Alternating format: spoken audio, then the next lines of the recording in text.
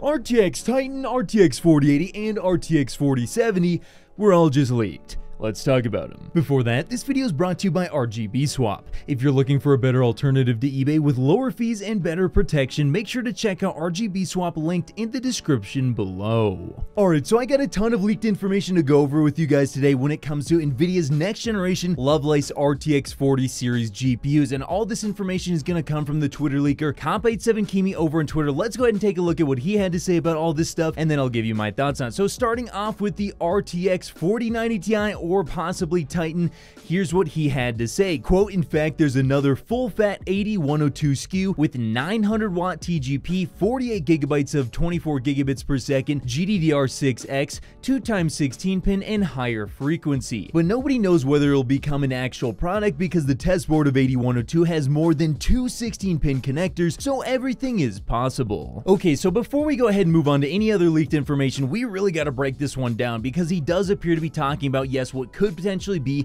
the RTX 4090 Ti or possibly even RTX Titan. In fact, guys, if this thing does end up actually releasing, I wouldn't be too surprised if Nvidia does end up rolling out the Titan name once again. But before we talk about how powerful this GPU is really going to be, let's go ahead and talk about the power draw and just how absurd this really is, because 900 watts in a single GPU is absolutely absurd. Now, we've all heard the leaked information of a potential 600 watt Founders Edition being produced and potentially even upwards of 800 watts for certain AIB models with like dual 16-pin connectors, but 900 watts for like some sort of reference Titan model is just getting ludicrous. Because honestly, guys, in my personal opinion, from someone who's ran a 1000 watt BIOS and someone who's ran, 3080 Ti's and 3090s and all these super high wattage parts, I can go ahead and tell you guys that for me, I'm gonna have to say that around 500 watts is the limit of what's reasonably practical. So pushing up to 600 watts is definitely gonna be, in my opinion, the limit of what you're gonna be able to reasonably actually be able to cool with an air cooler. You go beyond 600 watts and you're definitely going to need some sort of water cooling.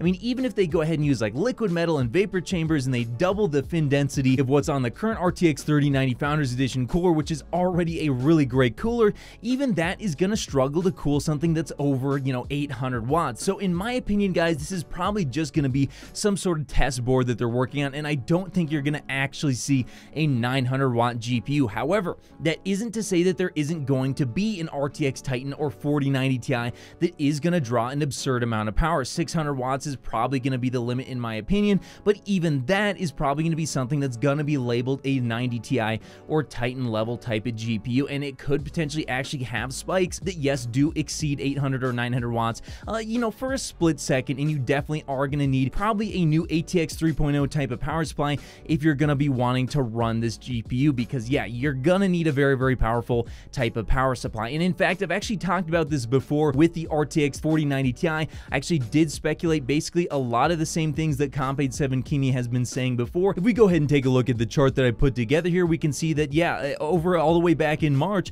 I did speculate that the full-fat 8102 GPU with 18,432 CUDA cores would roughly probably have, 24 gigabytes of G6X plus, although he's saying 48 gigabytes now. So yeah, that definitely would, in my opinion, be labeled a Titan level GPU and not a 90 Ti if they do go ahead and put that much memory on it, because that is going to be somewhat of a professional card at that point. Now, I did also speculate it's going to have the same 384-bit bus. A lot of this information was some data mined leaks that were shown online, so a lot of the information I'm going over here is actually partially confirmed. 96 megabytes of cache. I'm actually speculating it will be roughly double the amount of performance on the RTX 3090, and I was also speculating it would probably have boost clock somewhere around 2.4 gigahertz. Now, he's saying that the memory is going to be G6X still, and honestly, I was speculating that as well. He's saying 24 gigabits per second. That makes a lot of sense to me. So yeah, this is kind of all lining up with stuff that I've been saying for a little while here, and it does make a lot of sense. The only thing that doesn't make sense, once again, is that ridiculous power draw. I think that the card that we're going to be talking about here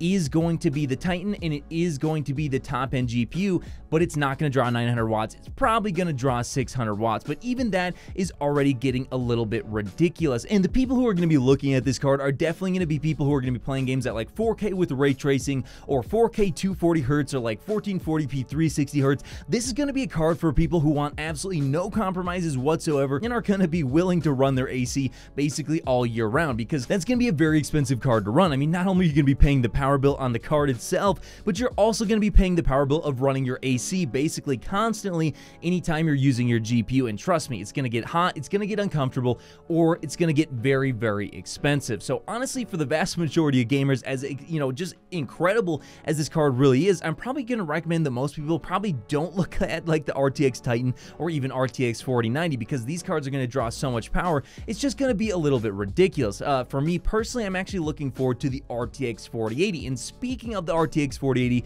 we have yet another leak from the prominent leaker Comp87Kimi about the RTX 4080, and it actually confirms a lot of stuff that I've been talking about once again. So let's go ahead and take a look at what he had to say about the 4080 and the 4070. And according to Comp87Kimi, he says, quote, RTX 4080 will use 8103 chips built with 16GB of GDDR6X and will have a similar TGP to the GA102. The RTX 4070 will use 8104 chips built with 12GB of GDDR6 and have 300 watts for its TGP. Both of them haven't started testing yet, but soon do them. And honestly, this makes a whole lot of sense to me, because all the way back in March, once again, when I put together this chart, let's take a look this time at the RTX 4080, I was one of the very few people who said that the RTX 4080 is very likely going to be produced on the 8103 chip, because I took a look at the leaked information that was put online, and I was like, you know what, honestly, to move to a 12GB card from a 10GB card just doesn't seem like enough, and I think Nvidia is going to have to move to 16GB at a minimum if they want to make the RTX 4080. And so that gives them basically two options. The first option is they go ahead and produce it on the 8102 chip,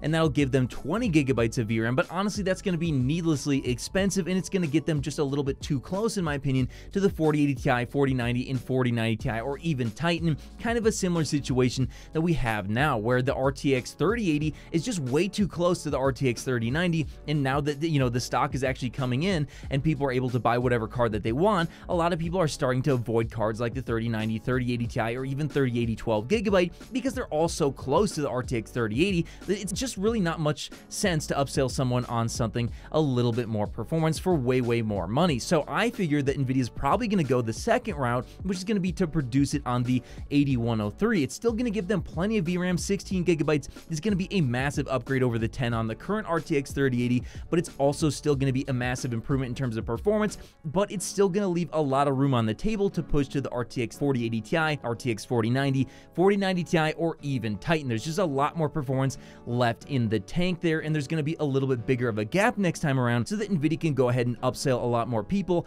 on something like maybe an RTX 4080 Ti or 4090. Now I'll go into more details on specs and stuff like that in a later video, maybe next week. So if you're not subscribed and you want to see more information about that, make sure you're subscribed, because I will definitely be going over that. But now let's quickly go ahead and take a look at the RTX 4070, because once again here we have something that kind of confirms stuff I've been talking about here, where the RTX 4070, at least according to Comp87Kimi, is going to be on the 8104. A lot of people gave me flack for this one as well, but it makes a lot of sense to me. Here we're probably talking 7,680 cores in terms of performance, probably around at least 15% more than RTX 3090, with a slightly higher boost clock of around 2.35 GHz and 12GB of what I originally suspected to be G6X Plus, but he's now saying is just going to be regular G6. And honestly, with the huge improvement of cache, I could definitely see that being the case. So there you go. The only other thing I didn't mention is that apparently, 300 watts on that thing is kind of ridiculous for a 70 class card, but it looks like next generation, all cards are just going to draw more power. So get ready. You're going to need a new power supply soon. However, maybe don't buy a new power supply right now. Wait for those new ATX 3.0 power supplies, as those definitely will be able to handle the loads much better, and will have the new connectors that can draw up to 600 watts on one cable. But overall, they're going to be drawing a lot of power. They're going to be very powerful, and we're just going to have to wait and see, whether or not Nvidia or AMD is able to take the performance crown. But hey, that's just what I think. Do you think AMD or Nvidia will actually take the performance crown next generation? Let me know your guys' thoughts in the comments below, and of course, I'll see you in the next video. If you made it to the end of the video, be sure to drop a like. Every time you do so, AMD and Nvidia get more stock. Also, if you want to see more, click here. You won't be disappointed.